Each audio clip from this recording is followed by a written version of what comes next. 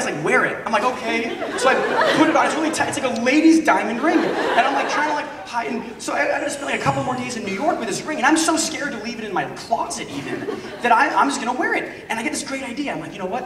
I don't want it to slip off. I'm gonna put it on like one of my other fingers. So I somehow like wedge this lady's finger, it's on my finger, and I've like basically tourniqueted. Oh, guys, I'm so sorry. Pause of the story. For seizure reasons, if we can stop the flash, I guess that's like a district thing or something. So I'm so sorry. I'm so sorry. Anyway, who was that guy? I'm joking. That's my friend Steve.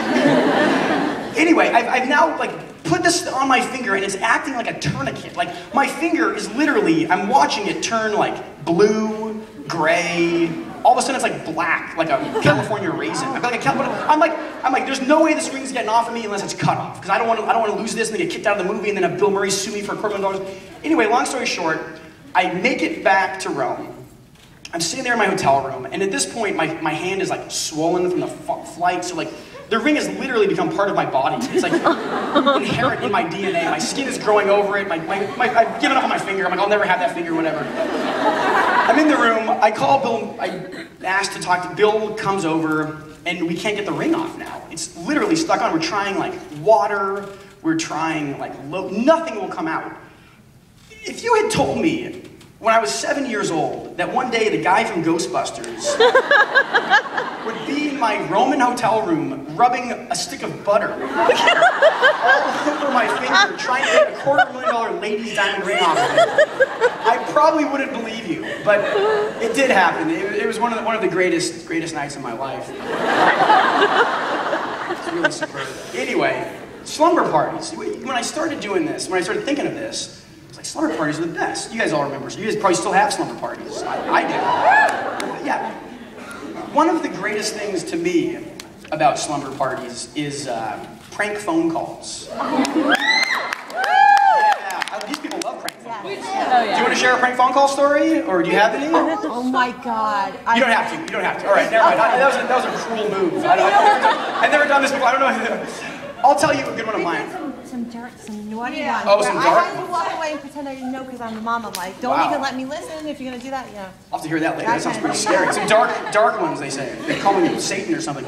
So, I got a good prank phone call story. Sort of an accidental prank phone call, and the night my cell phone got stolen.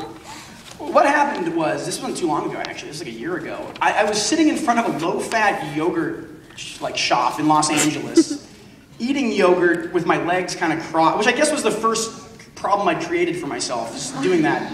Sitting there, just enjoying some yogurt, using my iPhone, when all of a sudden, I'm going to press the button, and it's like flying out of my hand. And I just can't, I'm kind of slow on the draw. I'm like, what just happened? And I see this gang of like 12-year-old Asians running with my phone and laughing. They're like those dudes that are like into Dragon Ball Z. So they have like spiky, really extreme hair. And like at first I thought it was a joke, like, oh, the cast of Dragon Ball Z just stole my phone. They're gonna bring it back, right? And I'm like watching it, but no, they keep going. And they're going and going and going. And I'm watching and I'm like, why aren't I running? I'm like, I don't know why I'm not running. And all of a sudden my phone's gone forever. And I'm like, that sucks. And it was also really humiliating because like having cartoon characters come and take your phone is emasculating. So I'm sitting there, I'm like, whatever, I finish my yogurt. This story's so terrible. I almost don't want to tell it. I get up and I'm like, there's an AT&T shop nearby. So I'm like, I'm gonna walk to the AT&T shop. Tell them maybe they can deactivate it. I have some weird things on my phone. I'm like, I don't want whatever.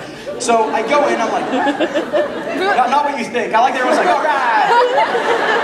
Naked pictures of Justin Bieber is all so I go into this AT&T place, and I'm like, man, my phone just got stolen. He's like, when? I'm like, 10 minutes ago. The guy's like, let's call it.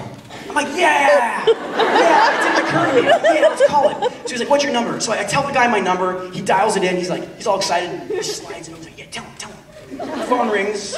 It's a New York number. I'm in LA. It's 917. Phone rings. I hear, hello. And I'm like, hey, how you doing? And the guy's like, pretty good. And I'm like, that's my phone you're talking on right now. This is the guy whose phone you just stole. And I have this weird thing, let me pause for a minute. When I get like really enraged, I turn into like Patrick Bateman from American Psycho.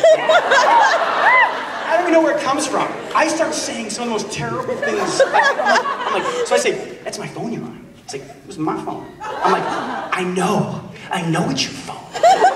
I'm giving it to you as a gift. Because I'm gonna find you. You know what? My phone has a high-tech tracking device on it. And I'm gonna find you, and in front of your Dragon Ball Z buddies, I'm gonna shove that phone up your ass. I'm gonna make them watch.